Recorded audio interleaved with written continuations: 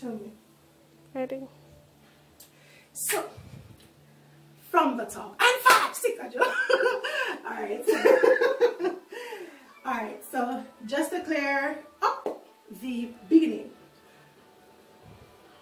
I am facing forward. So you have to face forward. Put your left arm out to the diagonal and just turn your body to the diagonal.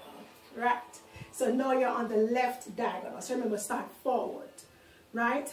Left arm, turn to the diagonal. Legs in first position, turn out. First movement goes, the head goes down. So you rise. 1, 2, 3, 4, looking forward. Then you go, arm goes up, which is the right arm. 1 and 2. When it is coming forward, the right leg goes on the ball. So you go 1, 2, 3, 4, right? So in coming over, 1, 2, it's a collapse. So we go, again, breath, breathe. From there, when we go here, you reverse, same right arm, 1 and 2, then flip. Got that? Right arm coming over, rotate while you're rotating your right shoulder. 1, left arm does the same thing, rotate. 2, hand holds onto the right elbow. Then you initiate from there. Initiate is where the movement starts, right? So from here to come here, the movements start with the finger. So initiate from the finger. So from here, you go 1, 2, 3, 4. I think it's 4. Moving on from here, right leg step out.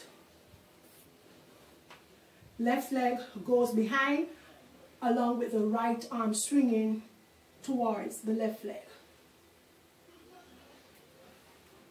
So we are 1 and collapse. 1 and use this on the diagonal. Flip. Right, left, initiate here, jump out. Go releve. See, turn? That's how you end up. Left leg in front, right arm here. You are still here. From here, transfer of weight, where I'm going to take my weight back onto the right leg. Because I'm up here, weight is equally shared. And I'm going to transfer it to the back, to this, right? So you go here, palms down, 1, 2, looking up, arms here, then you go, right?